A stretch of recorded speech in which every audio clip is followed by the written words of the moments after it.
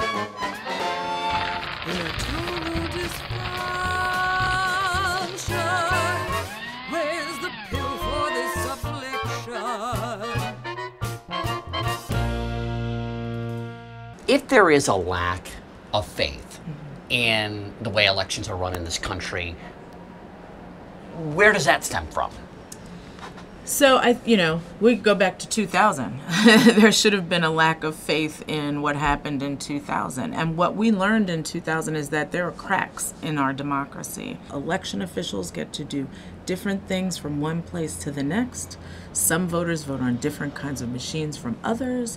And so we have different rules about who can register and who can't from state to state.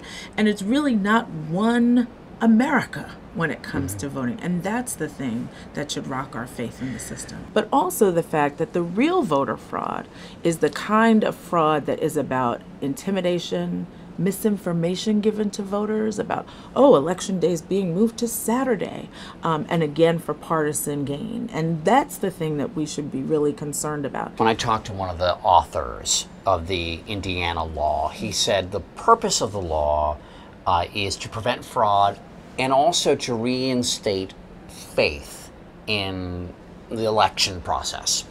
What would reinstate,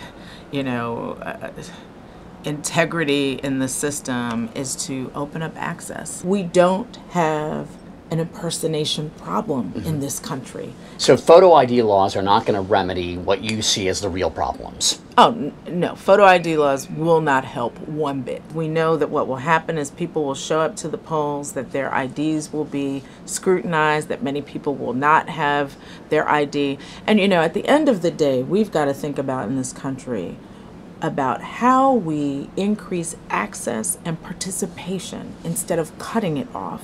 Why don't we want to have a democracy where everyone gets to have a say?